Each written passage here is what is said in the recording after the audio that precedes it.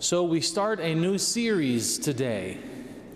And the series today is a little bit more history, but also we'll talk in the coming weeks about theology, because in our tradition in the Orthodox Church, you cannot separate history and theology. They are continually interwoven throughout the centuries. And so our new series is going to be on the Ecumenical Councils. We are many times called the Church of the Councils. And these 7 great ecumenical councils, there were 7 in world history, starting in the 300s and ending in the 700s. All of the councils, they solidified how we understand God and how we understand the role of the church and how we understand the organization of the church. Today, we're not going to talk about one of the 7. We're going to go back even further, and we're going to talk about the Council of Jerusalem. The Council of Jerusalem was by the apostles themselves. And you'll find the Council of Jerusalem in chapter 15 of your Bible. Acts chapter 15. I'm supposed to tell you what book it's in. Acts chapter 15. And I'm going to read a little bit because this in the framework, this is the pattern that was established in how the church gathered when we began having these councils in the 300. So it was called the Council of Jerusalem. Now I have to set for you the stage. So Acts chapter 15, I'm going to read a few verses here.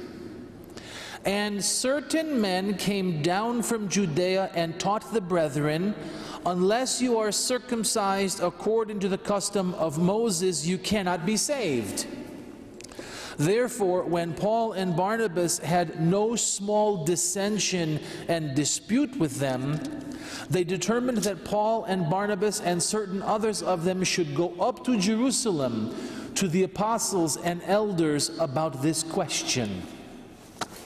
So that's the first thing that I want to bring to our attention. One of the, I suppose you could say, accusations against the church in these council meetings is you hear a lot of people talking about the rules of men, the laws of men, that these councils, because God didn't say them, that we don't have to obey them. You'll hear things like that, especially in the contemporary Protestant world.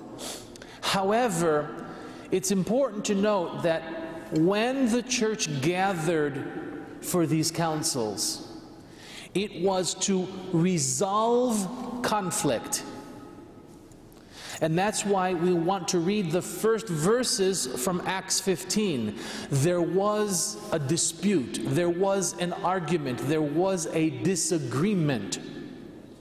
And the disagreement was basically, do Christians who are not Jews, like us Greeks, do they have to be circumcised first?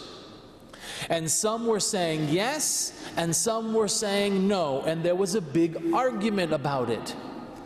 It says here, no small dispute. For the scriptures to say no small dispute, you figure it must have been pretty big. Right? And so what did they do? They said, well, we're going to send Paul and Barnabas to Jerusalem to talk to the apostles. Remember, this is all establishing the framework on how the church addresses conflict. You see, in these 7 great ecumenical councils that we're going to be studying over the next 7 weeks, well, 8 weeks including tonight, never once did the church gather in a council to invent theology. Never once they sit down and say, okay, well, we have to believe something. Hey, how about this? How about we believe in the Trinity? Or, the church never did that. These councils were gathered to resolve the conflict in the church. And what's so very important about that is we have to remember, before Christ went up on the cross, what did he pray for? Do you remember? Unity. Christ said that they may be one as we are one. And so the unity of the church is always incredibly important. And so when this great conflict, no small dissension, comes about circumcision, they said, that's fine, let's go ask the holy apostles. And so Paul and Barnabas go to Jerusalem. Now I'm going to skip a few verses, and it continues. Now the apostles and elders came together to consider this matter. And when there had been much dispute, Peter rose up and said to them, Men and brethren, you know what a good while ago God chose among us, that by my mouth the Gentiles should hear the word of the gospel and believe. So God, who knows the heart, acknowledged them by giving them the Holy Spirit, just as he did to us, and made no distinction between us and them, purifying their hearts by faith. Now therefore, why do you test God by putting a yoke on the neck of the disciples, which neither our fathers nor we were able to bear? But we believe that through the grace of the Lord Jesus Christ we shall be saved in the same manner as they. And it goes on, and he's giving this presentation, you could say, and an argument of why circumcision is not necessary for the Gentile Christians. And he's doing it by remembering the teachings of Christ.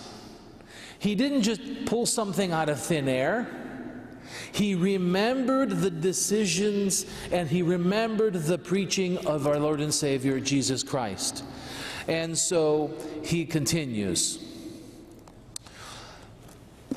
So again, I'm skipping around. So when you go home, read Acts chapter 15. You're going to read the whole story. I'm going to continue now. I'm going to skip over to verse 22. Then it pleased the apostles and elders with the whole church to send chosen men of their own company to Antioch with Paul and Barnabas, namely Judas, who was also named Barsabas, and Silas, leading men among the brethren. They wrote this letter, the apostles, the elders, and the brethren, to the brethren who are of the Gentiles in Antioch, Syria, and Cilicia. Since we have heard that some who went out from us have troubled you with words, unsettling your souls, saying you must be circumcised and keep the law, to whom we gave no such commandment, it seemed good to us, being assembled with one accord, to send chosen men to you with our beloved Barnabas and Paul, men who have risked their lives for the name of our Lord Jesus Christ.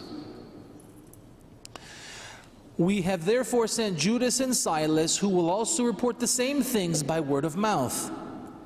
For it seemed good to the Holy Spirit and to us, there's the theology part, right?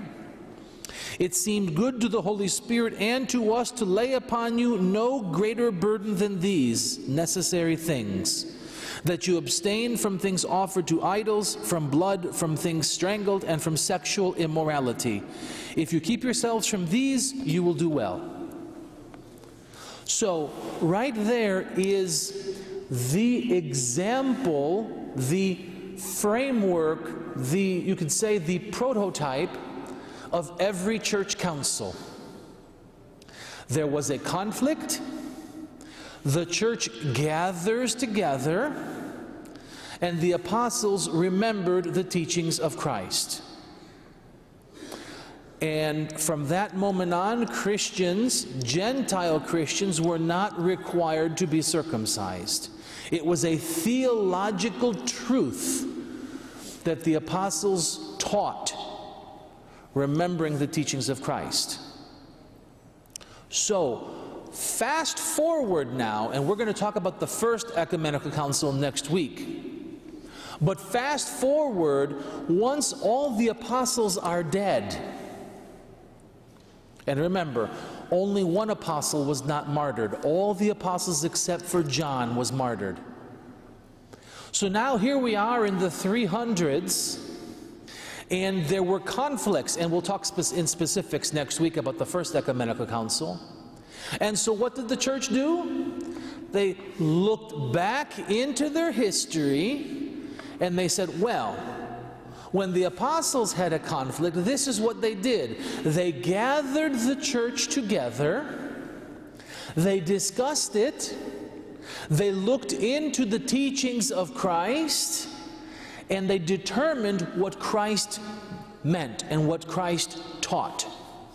And then they sent out a written letter with witnesses to say, yes, I was there. This is exactly what they discussed. And so when the church began having these conflicts in the 300s, they followed the same pattern. They gathered the church together. Now, who were the apostles since the original 12 were dead? Who were they now? Do you remember? Think about our class about ordination. Who were the apostles? The bishops. Very specifically, the bishops were remember we're talking about apostolic succession, where the bishops were the new apostles as the apostles were dying. We remember that's also in the book of Acts, how they replaced Judas with Matthias, apostolic succession. So they gathered and they went to the apostles, they went to the bishops, and all of the bishops gathered together and they had a debate. And then they wrote something down to explain to the people what the resolution was. And again, we're going to talk about those specifics next week. But keep this thing in mind. Every divine liturgy, we say a prayer. In Greek, we call it the pistevo. In English, the I believe, the creed. The first part of that was written at the first council meeting. We'll talk about that next week. And so what the creed is the written report, we could say. The written report of the resolution of the conflict. Right? And so just as the apostles themselves did in the book of Acts, the church did in the 4th, the 5th, the 6th, the 7th, the 8th centuries. 325 through 787 was what's called the 7 ecumenical councils.